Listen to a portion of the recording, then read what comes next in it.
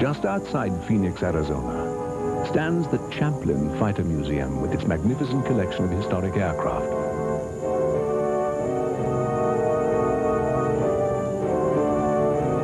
Among the many exhibits, this one, a Focke Wulf Model 190, stands supreme. It's a pristine example of one of the truly great aircraft of the Second World War. Revered by pilots on both sides, the 190, in its various forms, saw service wherever the Luftwaffe fought from 1941 onwards.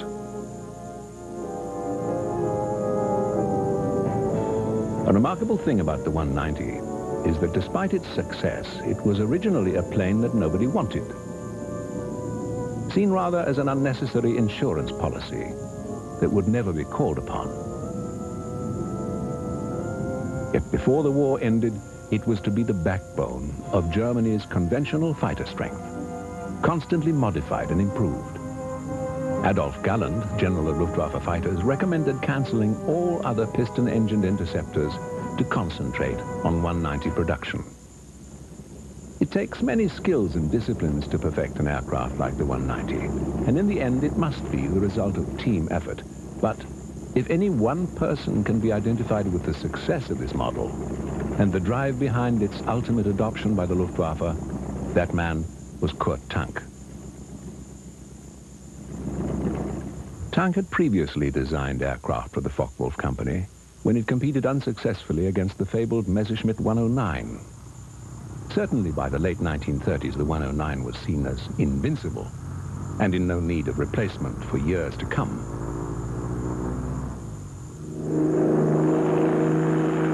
Light, streamlined, and very effective, the 109 embodied all of the new technology of the day, whereas Tank's less competitive design was a high-wing parasol concept that seemed to belong to an earlier decade.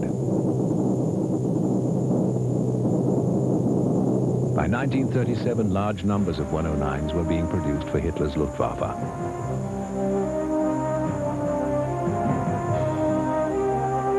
After the failure of his first fighter, Tank went on to concentrate on other concepts. Very much a leader, he inspired other designers, and as early as 1936, he brought together the talents that produced one of the most advanced airliners of that time. The FW-200 Condor wouldn't have looked out of place as a post-war airliner. In the event, wartime needs overtook the airliner concept, and the FW-200 was pressed into service as a long-range maritime reconnaissance aircraft, which plied the Atlantic, often working in conjunction with U-boat raiders. The 200's only serious flaw was its weak undercarriage.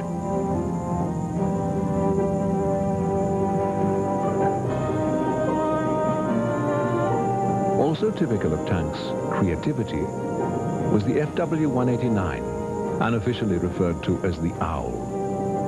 The 189 was an Army observation design which utilized two small engines to power a shape that resembled an airborne glass house.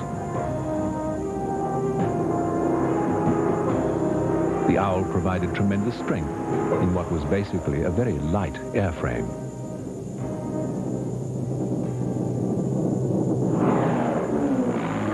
Much respected by those who flew it, this simple yet honest design would see service throughout the Second World War as probably the best of its type available anywhere. In 1937, the war was still distant and Germany reveled in its newfound prosperity. The Third Reich had brought order and a renewed sense of national pride to a nation that had suffered harsh treaty conditions after the First World War, followed by a cruel depression. Now there was purpose. There was also planning for a new Germany with wider borders, and planning for a new Luftwaffe. Much of the success of the 109 was due to its Daimler-Benz 600 series engine, a brilliant piece of engineering. It had an inline configuration with 12 cylinders laid out in 2 rows. This followed the thinking of the day that a long, narrow engine offered a more streamlined shape, which in turn would allow the plane to go faster. The 600 series was also used in the Messerschmitt twin-engine fighter, the 110. It offered the same advantages: low drag, higher speed. And as always in the design of fighters, the constant quest was for speed.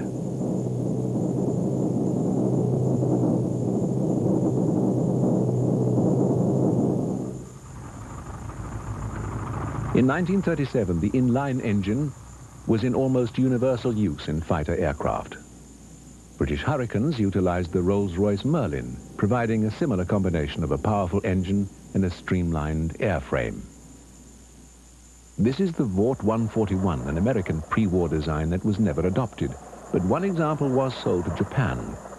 It was later quite wrongly held that the Empire used it as the basis for its own fighter designs.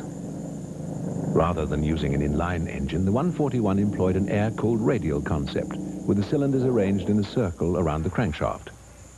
Less aerodynamic than the inline, radial engines were nevertheless popular with the American Navy, because they were more reliable and didn't require the added complication of a radiator. They were also shorter, and thus more planes could be carried on the deck of an aircraft carrier.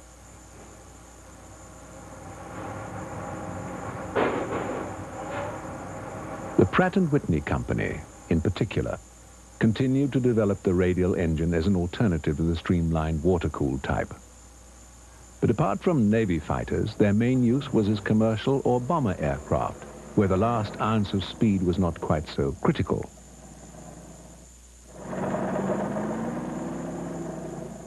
In the early 1930s, some of Pratt & Whitney's sturdy radial engines were sold to Germany, and later were manufactured under license by the BMW company. Despite the success of the Messerschmitt 109, there were still some people in the Luftwaffe who insisted on the need for a second fighter. Daimler-Benz simply couldn't produce more engines. And for this reason, a Focke Wulf design was accepted as a backup, because it utilized a BMW radial, which was less in demand. Kurt Tank and his team had support for their idea from several sources. Earlier, there had been the Howard Hughes H-1 Racer. It too utilized a radial engine and so lacked a smooth, pointed shape.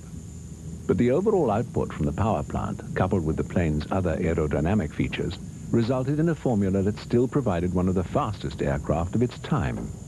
Clearly, Tank was impressed by the design, which also featured a wide-track undercarriage for safer landings.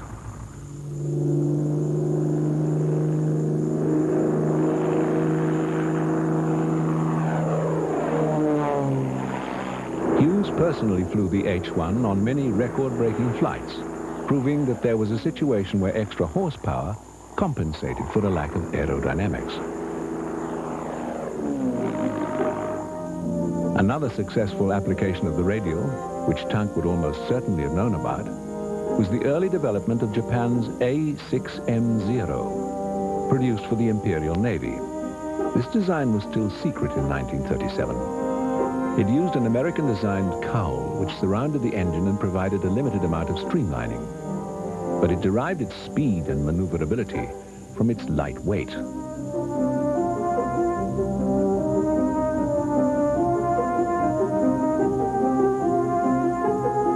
The weight reduction came at a price, because Zero pilots were not provided with armored protection. In contrast, most other fighters would have used a heavy metal shield against enemy bullets. Other features were also sacrificed, like self-sealing fuel tanks, which would have provided added safety but increased the aircraft's weight.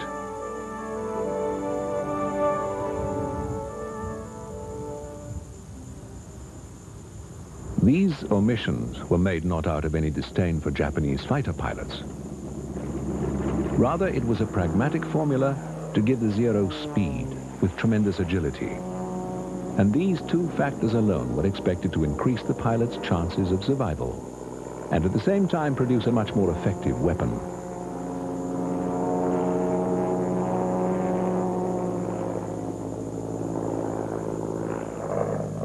There's no doubt that the Zero's formula was successful, and it did demonstrate that with some improvisation it was possible to use radial engines and still obtain high speed. The question was, how could you do this in an all-metal aircraft with modern safety features?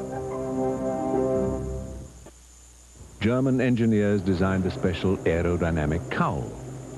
which provided only the smallest inlet for air, but increased the flow with a unique fan mounted behind the propeller. The normal cowl arrangement, which had been perfected in America and used around the world, was effective, but undoubtedly reduced speed. The modified German approach, which Kurt Tank adopted for his new fighter, appeared to be a major step forward, but there were still grave doubts about the auxiliary fan's efficiency, given that the air intake aperture was so small in relation to the large BMW engine.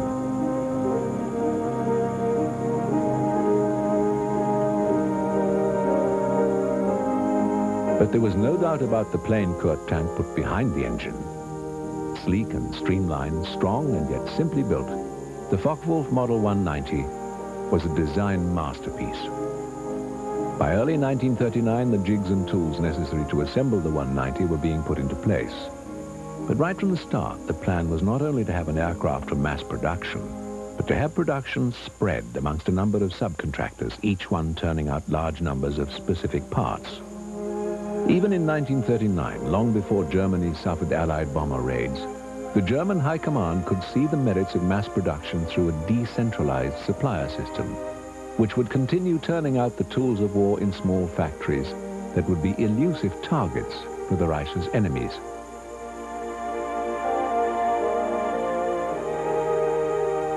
Before the war's end, FW-190s would be sourced from no less than 24 different points of manufacture. The model was no lightweight.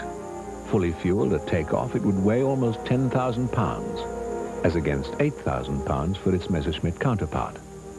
But the extra weight made for a stronger plane. This paid major dividends and allowed the model to survive in the worst of conditions.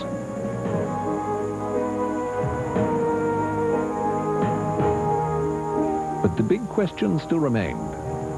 Would the added power of the BMW 193 18-cylinder engine be enough to compensate for the extra weight and drag of the Focke Wulf design against the ME 109? Given that all the inline engines available for fighter production had already been committed to the Messerschmitt Company, Kurt Tank had no choice but to try and design his way around the unpopular radial technology.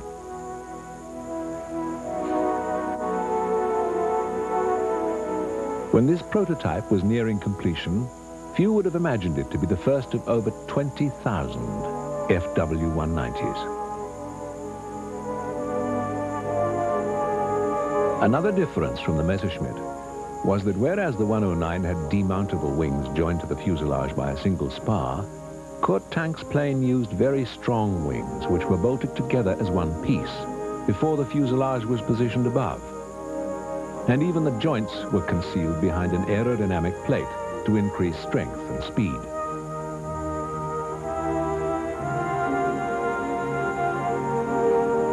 Everything reflected the philosophy of Kurt Tank, keeping design simple, making components strong, but at the same time maximizing the technology that was available, like electric power for control surfaces and the operation of the undercarriage. There was also a clever spring device that activated the tail wheel. Soon the BMW engine was ready for fitting. This key component for the whole project was about to be tested in combination with the new formula of power, weight, and aerodynamics.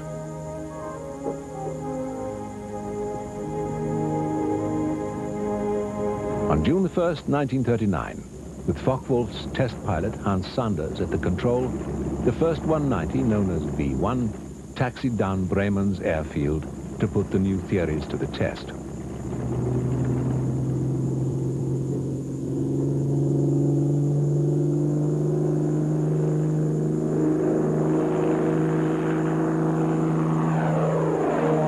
There was elation and disappointment. Sanders quickly established that the 190 had excellent maneuverability and that the engine's extra power compensated for the plane's weight. But the cooling system simply didn't work. Sanders said it was like flying with his feet in a fireplace while he endured the shortcomings of the new aerodynamic cowl. But still, this was a problem that could be solved. The basic concept of the well-balanced shape supporting a very powerful engine with the added safety of a wider undercarriage was impressive.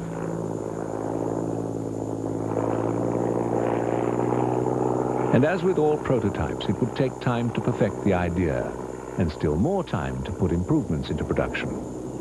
In the middle of 1939, the Wehrmacht needed just a little more time for many of its new inventions to be perfected.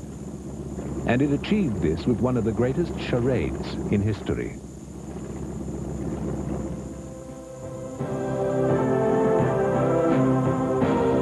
Given that Hitler had already stated his ambitions in the East, and the fact that the ideologies of Russia and Germany were so opposed in theory, it's hard to imagine how the non-aggression pact signed in the summer of 1939 could have had any real influence. In fact, both sides merely used it as a breathing space, a time for Russia to consolidate and for Germany to expand westward. As the 190 was only seen as a backup to the Messerschmitt, there was time to perfect the new aircraft. The problem with the engine was solved by using an even more powerful BMW radial. The model BMW 801 was also heavier, so to retain the plane's center of gravity, the pilot's position was pushed back, thus reducing the heat problem. However, the aerodynamic cowl was doomed to failure. But overall, Kurt Tank's design was evolving into a winning formula. And Reich Marshal Goering gave instructions that Focke Wulf should prepare to expand production of the new fighter.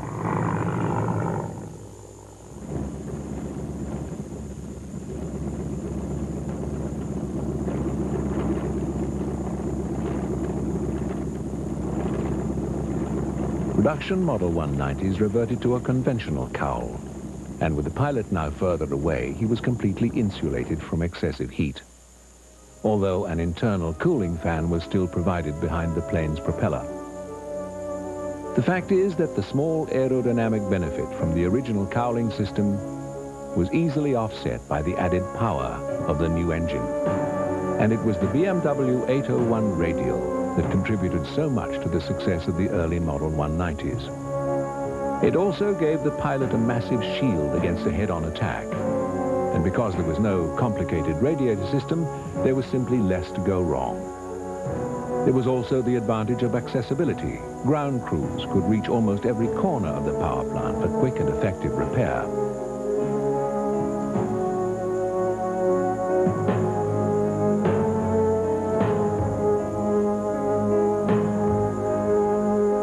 There were other advantages over the Messerschmitt. The 190 had a high canopy, which offered the pilot all-round visibility.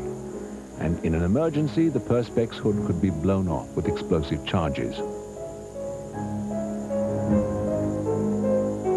Attention to detail in design produced other refinements in the 190, like an external fuel gauge and the hinge panels for quick and easy access by ground crews and for tighter seals.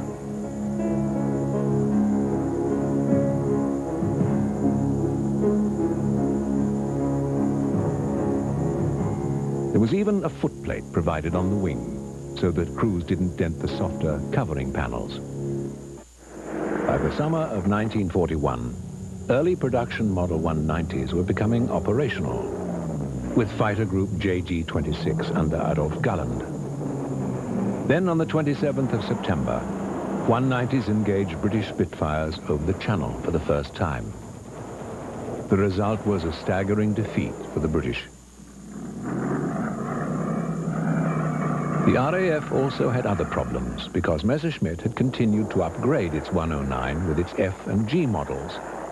And now the debate raged within the Luftwaffe as to which was really the better German fighter.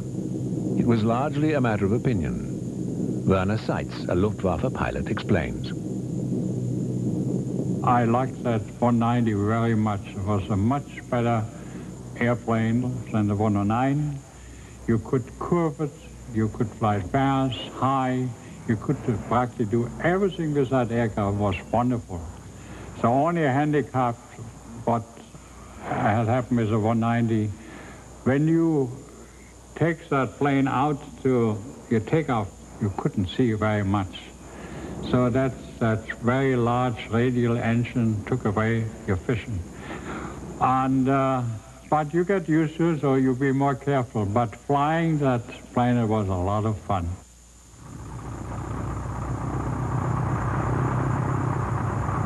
But not all Luftwaffe pilots embraced the Focke Wulf design. Even though the Messerschmitt had a narrow undercarriage which made it difficult to control and an extremely small canopy, it was still the first choice of many pilots, including General Gunther Rahl. I named the 109 a Florette and the 190 a Sabre. The 90 was a rocket aircraft, but the 190 had a very good setup of weapons. They had 4 weapons around the engine, or very close to the engine, and you can find that the serious kills in a day, up to 13, 14, like Novotny had, were done with a 190. But Novotny gained most of those kills over Russia. No sooner had the 190 come into service than Hitler finally made his move in the east in a surprise attack against the still unprepared Soviets. Operation Barbarossa literally destroyed the Red Air Force. And as the few remaining aircraft were obsolete with poorly trained crews, the early results against the sophisticated FW-190 were all too predictable.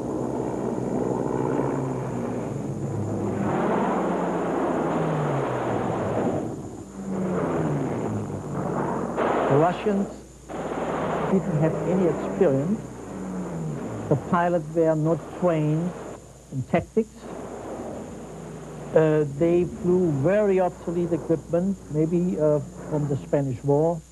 The main bulk of their fighter fleet was the J-16 Rata, is the nickname, and the J-153, a biplane. And so the outcome was, they suffered tremendous losses. By December 1941, on the other side of the world, Germany's ally, Japan, was also preparing for a spectacular success. The Imperial Navy's Mitsubishi Zero, the plane which had earlier proved that radial engines still had a place in a fighter aircraft, was about to make its mark in history. Together with torpedo and dive bomber carrier planes, Zeros began their attack on the American 7th Fleet, based in Pearl Harbor.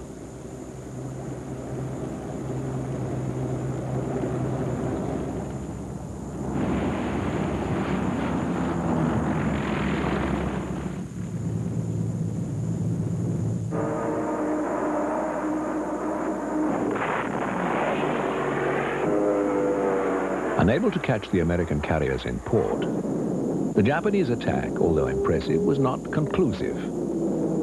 It did, however, achieve an adverse result for Germany. 24 hours after the raid, Hitler declared war on the United States, and thus sealed the fate of the Reich.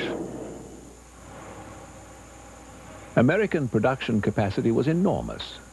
By early 1942, hordes of giant 4-engined bombers, like the Boeing B-17 Fortress, flying from bases in England, slowly began to test the theory of high-altitude strategic bombing.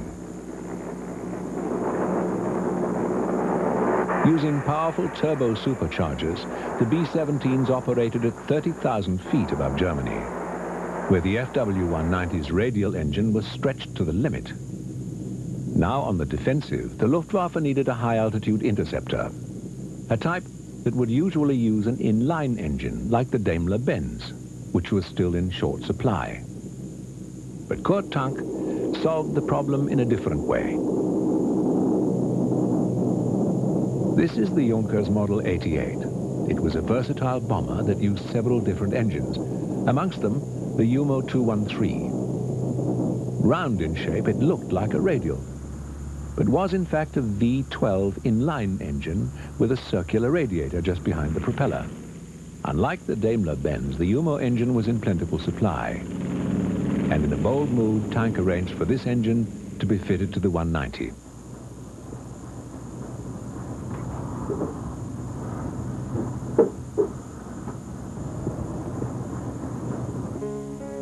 With this combination of a bomber engine grafted into a fighter airframe, Focke Wulf started to develop what may well have been the best fighter of World War II. Of course, the shape of the UMO engine considerably added to the overall length of the new aircraft, the D series, as this model became known.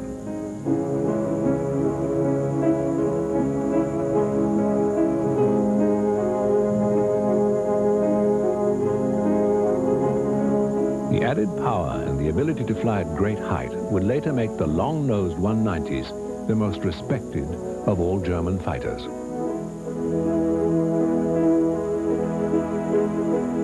In developing the D series, Focke Wulf had to confront the same problems as with the original prototype. By putting more weight ahead of the wing, an adjustment had to be made to the rear to achieve balance. To Tank, the solution was simple. He merely inserted a crude distance piece to extend the aft section by some 10 inches.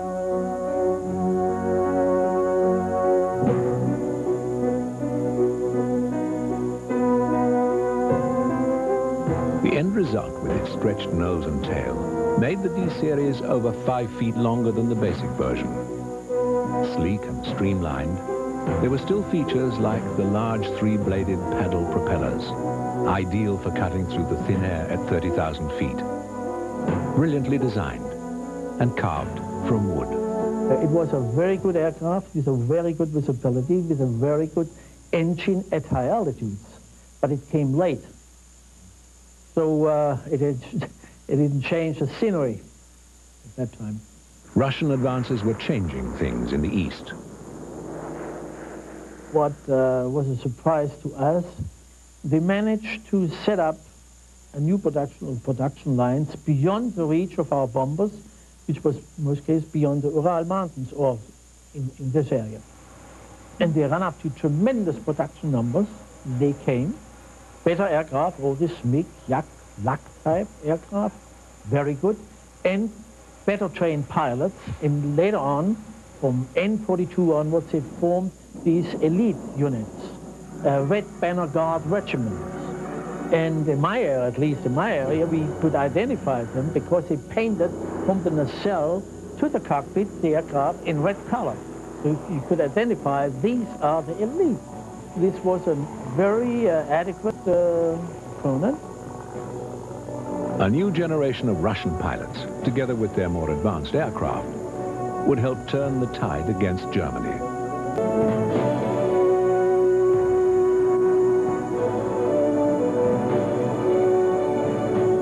Still, the 190 had yet to reach the limits of its versatility. The Russian campaign had shown that the basic German ground attack plane, the Stuka, was obsolete. And when its replacement, the Messerschmitt 210, did not materialize, the reliable 190 was put forward as a substitute. Though not designed flex, 190 attack version, or F series, was much like the basic short-nosed design, although with extra hard points to mount bomb loads on the wing and under the main fuselage. The result was a basic fighter design able to carry bombs as a dedicated attack plane.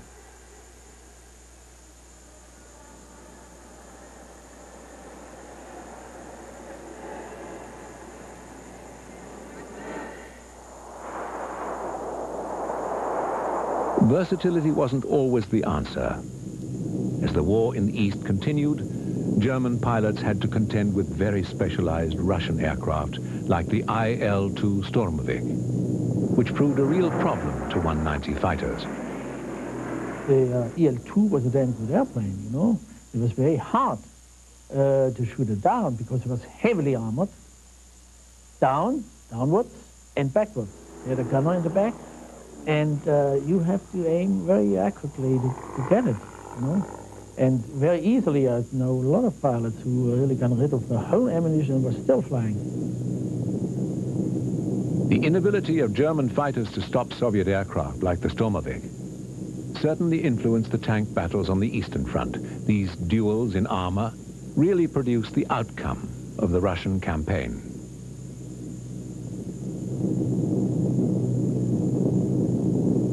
Adding to Germany's plight, huge quantities of Allied munitions were now being shipped to the south in a campaign to ensure that Russia lacked for nothing in her fight against Germany. We got through Iran on the Land-Lease program, the Spitfire, the P-39, the B-25, the Boston bomber, and in the south there was a high percentage of those aircraft, Anglo-American origin. This policy of supplying the Soviets from Western production lines ensured that the beleaguered German war machine was kept under constant pressure by the Red forces in the east and by the British and the Americans from the south and west. But tactics varied. The Soviets concentrated heavily on the ground war, and the aircraft they used supported this policy. Whereas the Americans, devotees of the long-range heavy bomber concept, took their war to Germany from the air.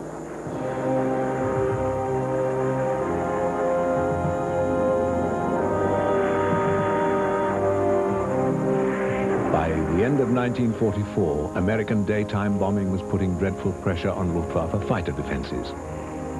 Messerschmitt 109s and all versions of the FW-190 were pressed into service in an attempt to stem the tide of B-17s and Liberators as they wreaked destruction on the fatherland.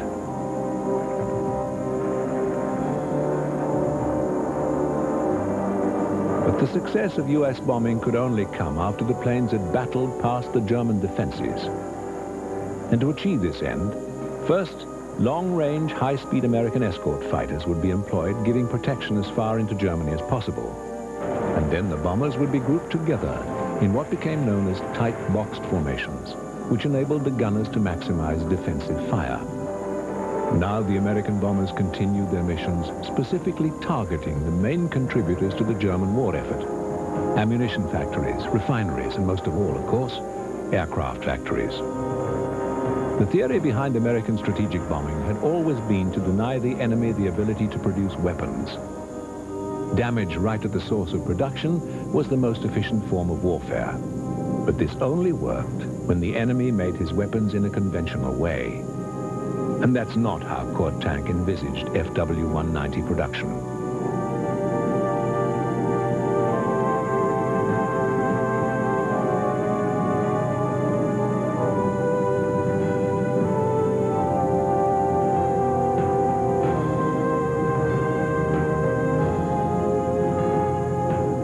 Hundreds of subcontractors spread across the nation actually increased the supply of parts despite the bomber attacks.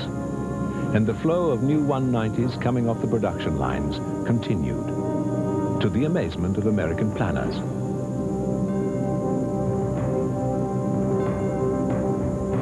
Colonel Fred McIntosh of Air Force Intelligence explains. They were made in sections in small factories, and then they were put together at an airport. And then the airplane, even then, may or may not be flown from there but towed down the highway to the place to where the engine could be involved or whatever was necessary. And a place that would make very fine furniture, in other words, a woodworking cabinet shop, was making tail assemblies for airplanes.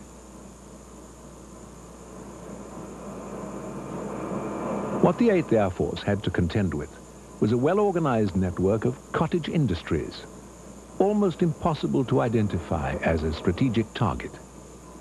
These tiny factories worked on, completely immune to the 8th Air Force's endeavors. And the fact that they were so successful can be traced back to Focke Wulf's original idea to subcontract and diversify as many of the production elements of the 190 as possible.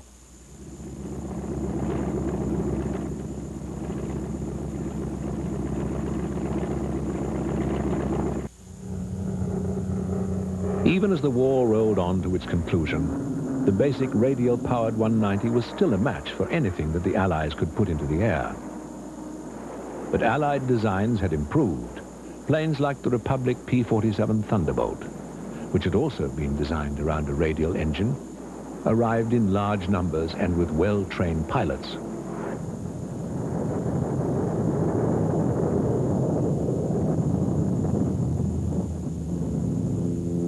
There was carnage on both sides, and often the B-17s that did get home brought with them plenty of evidence of just how effective German 190s were in the defense of the homeland. Even though their cause was lost, Luftwaffe pilots, hard-pressed for fuel and ammunition, still offered a defiant resistance.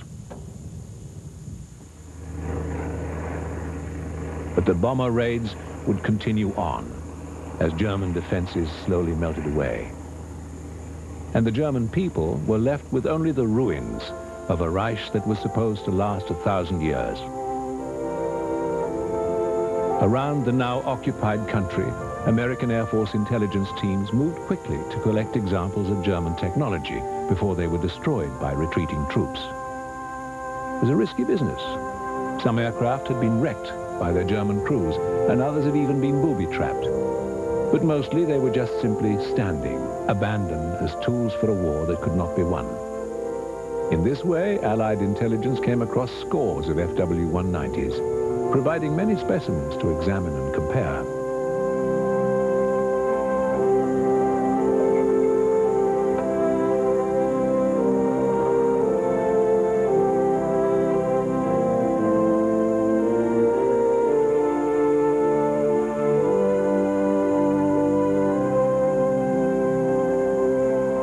Of course, the Allies already had a few captured 190s, so they were well aware of the design philosophy behind the plane.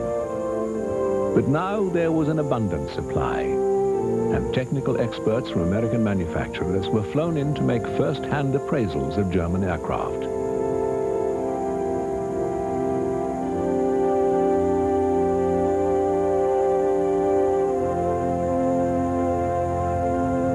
Men like Bell Aircraft Chief Test Pilot Jack Willems. I checked him out, gave him a cockpit check in a Focke Wulf that I had already checked and flown, and he took off.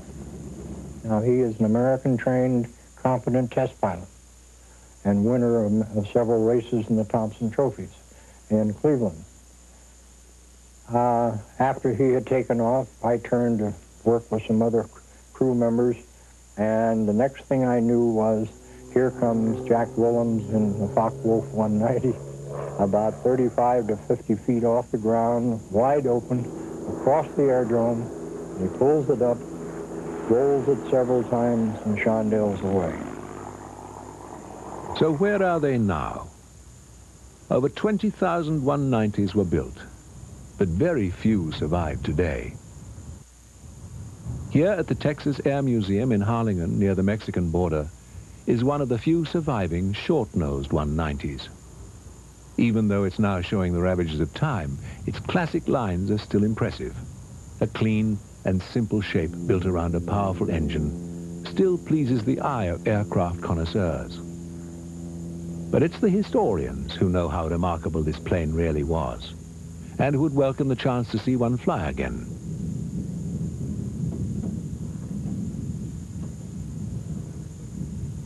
They may have to wait for several years before the Texas plane is rebuilt to that standard. But in the interim, the same beautiful proportions can sometimes be seen in the blue skies of Texas, courtesy of a committed private aircraft builder, David Jones, who talks about his passion and the plane he built.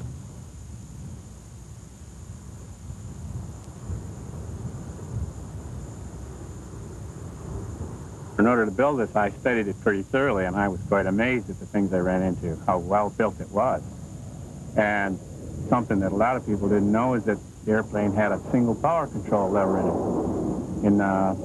I think in 1980 or 81, Woodward Governor Company built a single power control for Beechcraft. So I asked them if I could use that in this airplane. And when I asked them, I also told them about the Focke Wulf single power control. They didn't even know that anyone had ever built one before. And this in 1939.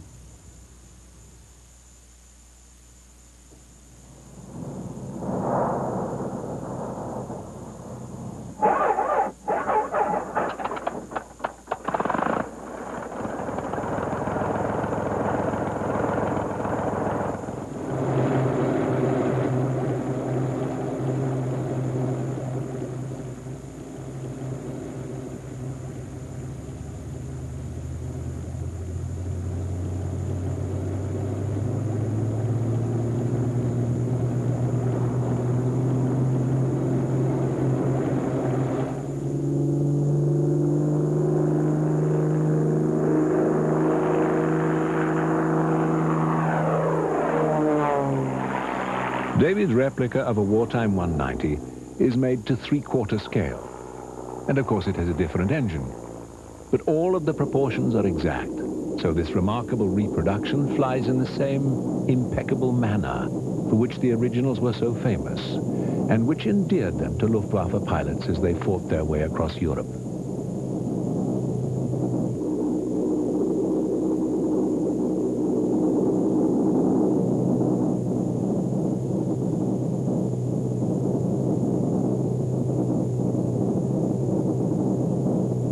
During his career, Kurt Tank produced many other designs, like the twin-engine TA-154, an all-wood fighter to compete with the British Mosquito. After the war, a man left with few career opportunities in his own country, he migrated to India, where he laid the foundations of that country's aircraft industry, introducing jet technology to the subcontinent. He continued in this work until he died.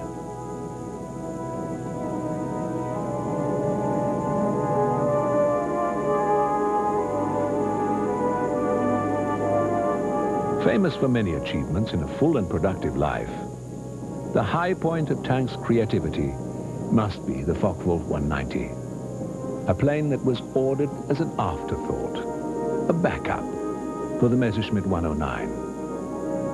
It was only allowed into production because it used unpopular radial engines.